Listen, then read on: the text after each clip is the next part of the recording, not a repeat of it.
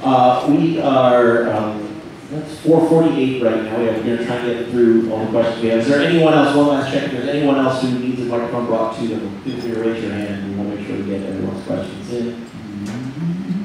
Okay. Go ahead. Hi.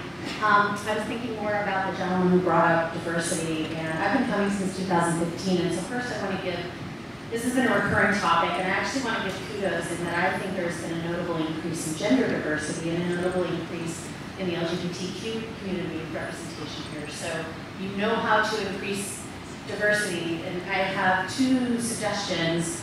And the first I want to say that I actually had friends who took advantage of the cabin giveaway, but the majority of, for example, African Americans, they make in the middle or low quintile in income in the United States. So I wouldn't make the assumption that it's an income-related issue. That's great if people need it, but I wouldn't assume that this is an income-related issue.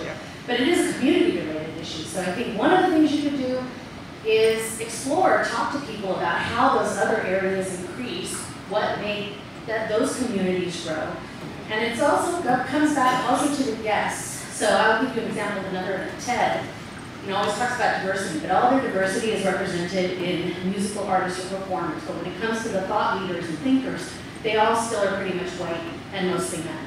So I'm not saying you do that, but I'm saying you could take a look at, there are big blurred communities, for example. There are big nerd communities out there that intersect with people of color, and those are the people that you could reach out to and find leaders from those. And I think that because we're a community of nerds more than we're a community of singers or rappers or authors, we do all those things maybe, but so I would actually go to the source of nerdery and like source of nerdery. Source of nerdery.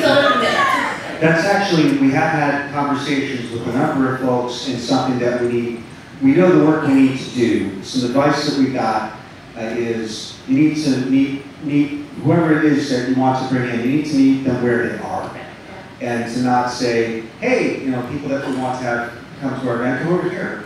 But we need to outreach and go to these events and meet people and have them understand what we do and participate in what they're doing, and then bring them back and say, hey, and why don't you help us? And what would be appealing to you to come on this event? So it's very much on our minds and work that we need to do. Thank you.